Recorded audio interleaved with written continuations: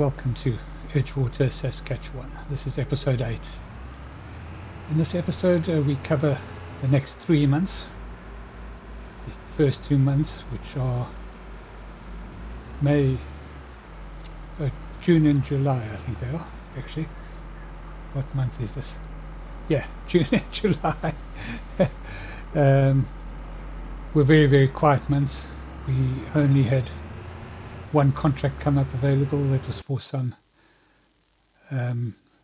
weeding, some spraying of herbicide.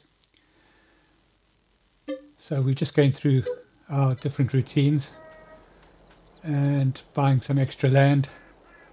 So I've bought this little piece of land right next to us, plots 56, where I think I'm going to extend our farmyard and put some production units in there. Not sure it'll be this year or next year, it just depends on how much flex we get. Right, and this is the little contract we did. It was only for 5,000 odd pounds. Just skedaddle up to the field and show you where it was, or where it is, should I say. It's still there, but it has been, the weeds have been sprayed off. So I just use the same sprayer, give it a good wash before, after using the liquid fertilizer in it. And off we go.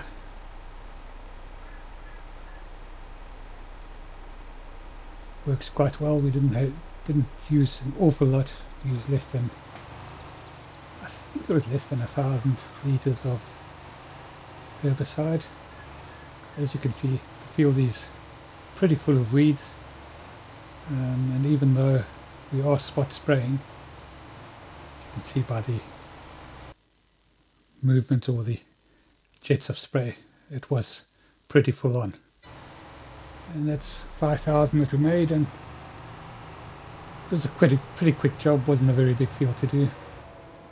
And we'll head on back to the farm, and then we did all our little bits and pieces of daily routine. We made sure that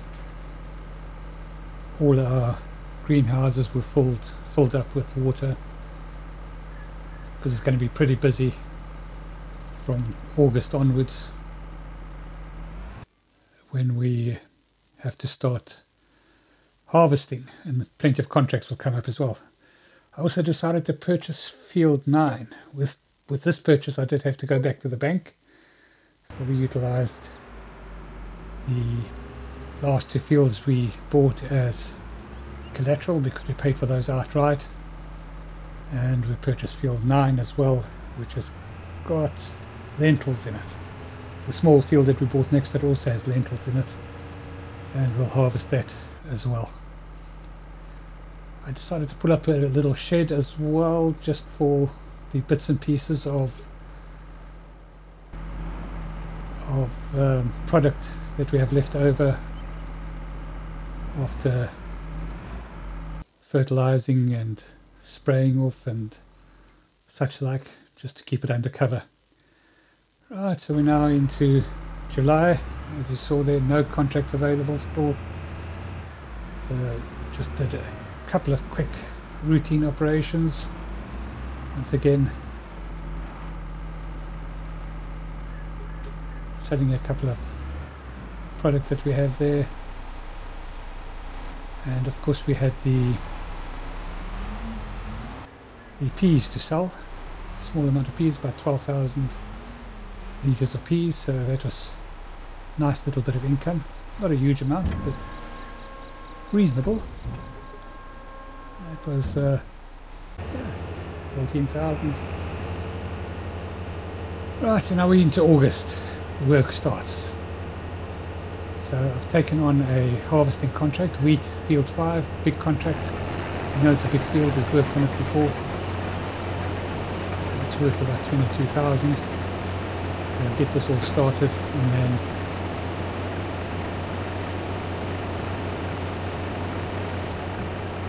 we can work on harvesting our barley field.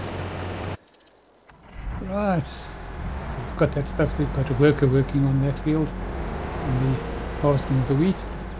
We'll get our swather, which we haven't done before. The machine has been sitting there patiently waiting since we started.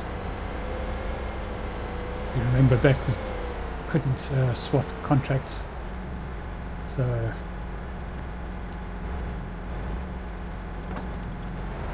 get this connected. Come to think of it, I'm not sure. Yeah, I think we can swath barley because it will give, normally has the ability to swath, so let's get going. Right, so this is the first little problem that I came across. You see, even if you just hit a little bit of grass on the side of the field, it swaths the whole little section as grass, which is a little bit difficult because of course you want to keep as close to the edge, so inevitably it creates a bit of a problem. So I'm not sure exactly why that is. I mean, the predominant product is, in this case, barley, but if you hit a bit of grass, it just changes over to grass. Well, I managed to keep it reasonably in check. So it's not quite clear whether you were losing any barley or not, but I would presume you are, because as you will see later, when you do the collection with the harvester, foraging if you want to call it that, it doesn't pick up the grass. Well, I set it so that it doesn't pick up the grass. I'm sure it will pick up the grass as well if you're looking to bale or so. We'll see what happens, because we'll have to bale. We'll of course bale the straw that is left after this and sell it. Nice little byproduct.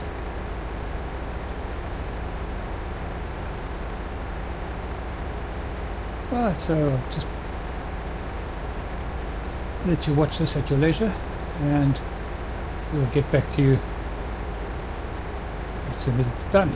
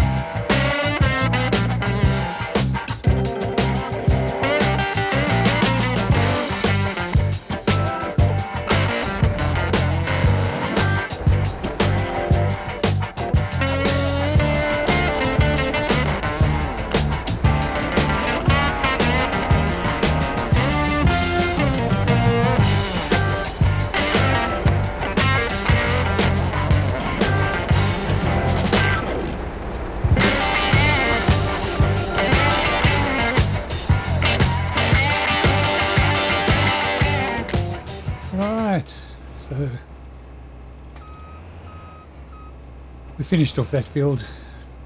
Thought it was taking a bit long, so it didn't show right to the end. But we'll go and pick up the foraging unit, the collection unit. I'm not sure exactly what it's called, but so as you can see, I skipped the grass and made sure that I was collecting the barley. And as you can see, well, to see pretty soon, the swath of straw out the back. So ideally, or one of the advantages of swathing is that you should be getting better yield, but one will have to take into account how much longer it takes to do. So basically you're doing 2 passes of the field. I'm not sure exactly how much benefit you get in terms of the yield. So over time I think I'd have to do a bit of experimenting on that. Because of course you do the swathing,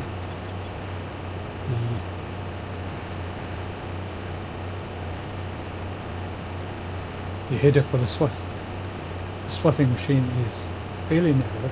It's not too bad, although I must say it does have a really good turning circle, so changing of direction at the end of each pass is pretty swift, so that does save a bit of time. But the fact of the matter is you're still going through the field twice.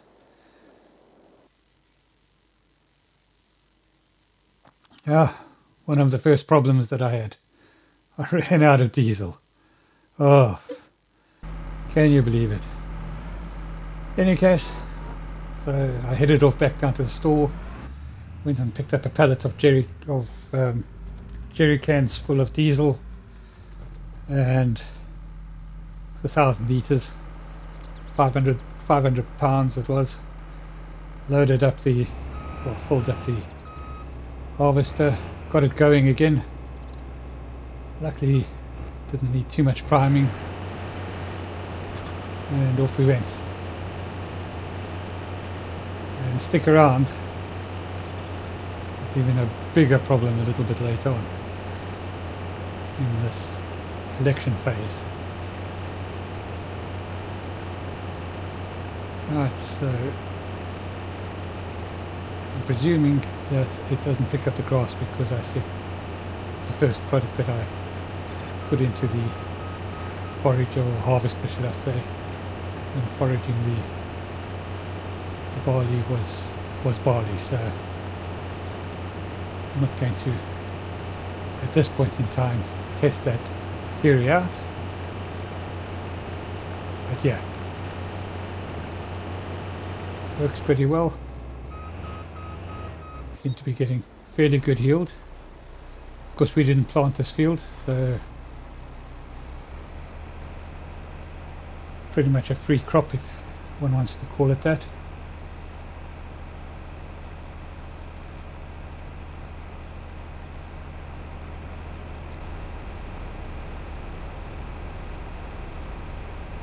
We'll put this into the silos and sell it when the price is right, unless of course we need the money. I would imagine that we've got a contract that we're busy working on. I think you may have noticed that I did a bit of skip in the fast play just to go and offload the harvester, or this harvester that we did in field 5. We've also picked up field 8 now, which is the field right next to it, also wheat, which we've started. We've done about a quarter of a pass, but I thought it best to do this job first and then get back to the contract job, just because I wanted to do this in the daytime so that I could show you the operation.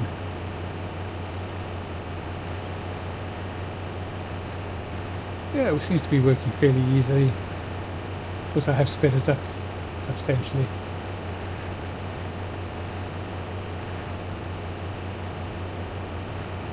It's only foraging at 7 or 8 miles an hour. could be. I wonder if that's because it looks like it needs a bit of a servicing, this harvester, so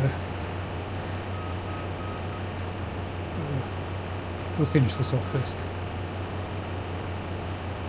Could be just that this harvester with the header has a lot of work to do. It's got to separate out the barley from the straw, or the chaff, or whatever one wants to call it.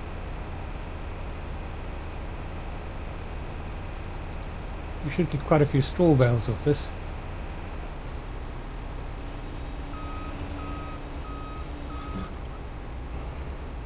I'm sure it's not going to bring in huge money, but it will bring in something.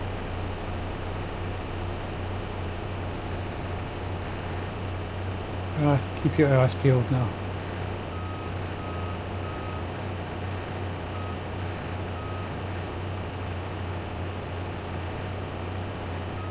Trying to make sure we get everything. And there we go. Straight into the pond. Hit the accelerator instead of the brake, I think. I can't even blame anybody else. Well, this is an opportunity to show you what to do when you do that, so you can just highlight the vehicle in the map view, and you get the option to reset. It resets back to the store.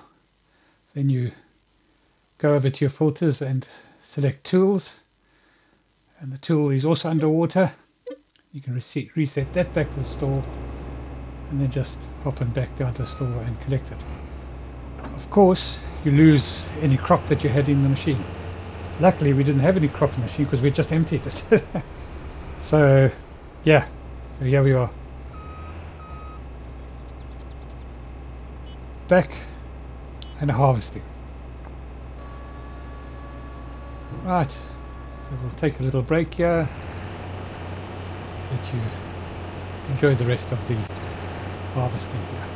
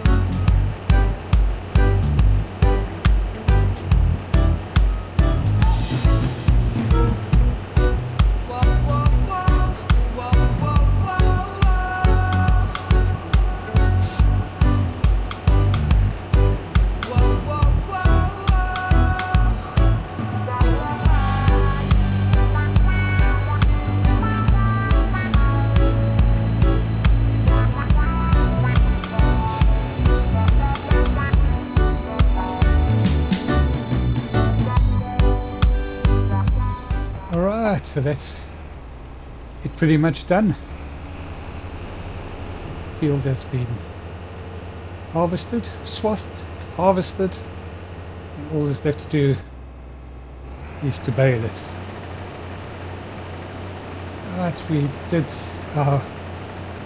harvest our 2 lentil fields, the small one right next to our yard, and field 9. However, it was pretty dark, so I've just done a quick show of that. I must say that the yields were very, very low. Between this field and field 9, got less than 10,000 litres of lentils. It does go for a higher price than some of the other crops. I think between 1,700 and 2,000 pounds a litre, but the yield is so low.